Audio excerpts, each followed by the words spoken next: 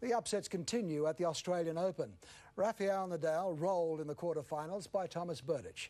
The heavy-hitting Czech didn't drop a set in the third seed and will meet Nick Kyrgios or Andy Murray in the semis.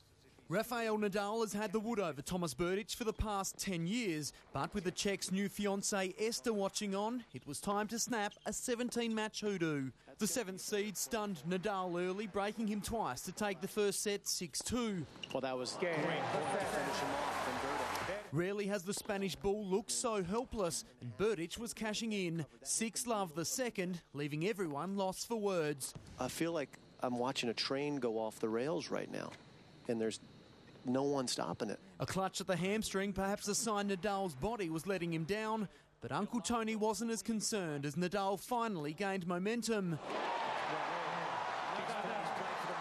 He unleashed that familiar power to force the third to a tiebreak, but it didn't scare Berdych, who wasn't about to let a rare opportunity slip. You know, I was expecting a very tough battle, but as I said before, you know, I was ready for everything, and I think that was the biggest difference from the last matches. It was not my day. I didn't play with the right intensity, with the right rhythm, and the opponent played better than me.